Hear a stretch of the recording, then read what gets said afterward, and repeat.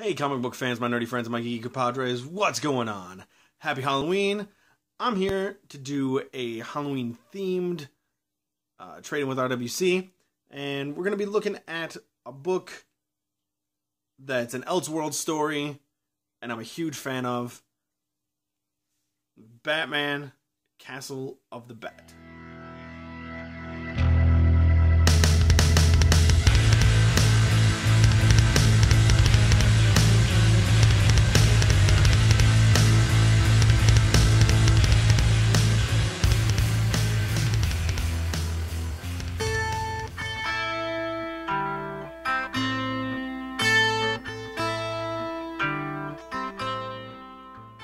Okay, Batman Castle of the Bat, it might not be a full-on trade. It's one of those prestige format Elseworld books, but I'm going to count it as a trade because I want to.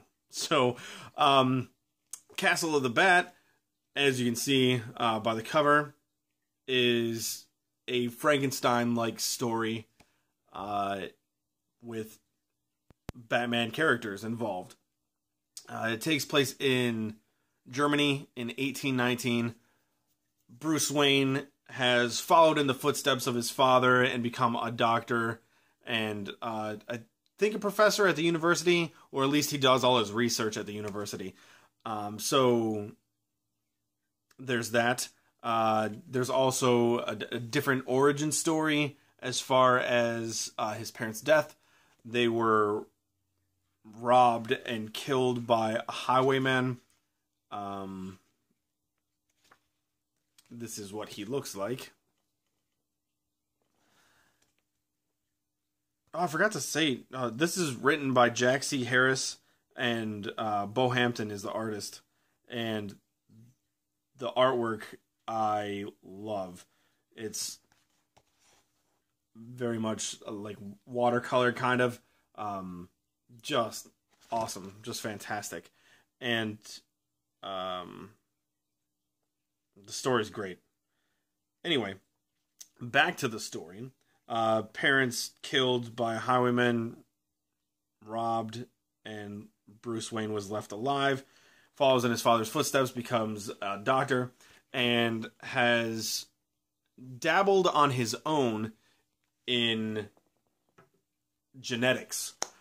He has taken it upon himself to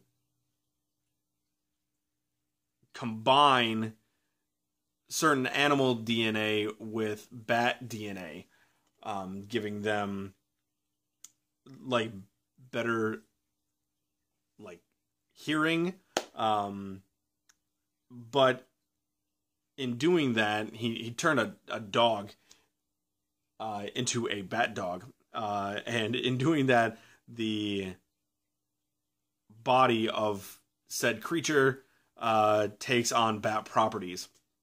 Now, one night he happened upon a secret tunnel that goes from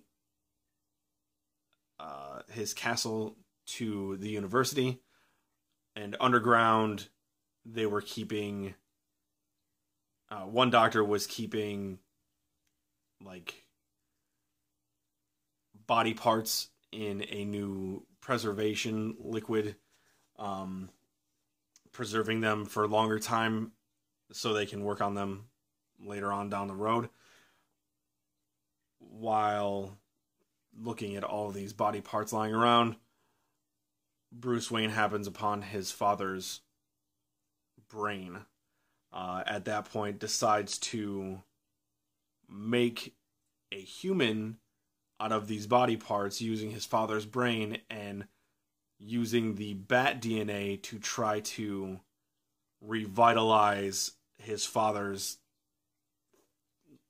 like personality by using his brain.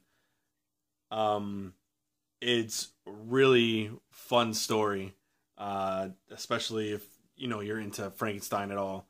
I am, and like this was just awesome. There's a lot more that happens in it. That's just kind of the basic storyline. Because I don't want to completely spoil it for you. I mean, but I mean, I gave you that part, and it's a Frankenstein story, so you kind of get the idea, you get the gist. But it's definitely well worth the read. So if you get a chance, pick it up, give it a read. You'll enjoy it. I know I did. But I'm kind of partial to Batman Elseworld stories. I've loved almost every single one that I've read so far. So, but being that it's Halloween, this is a very good story to read on this particular day. So, I hope you guys have had a good day. I hope you have a great night.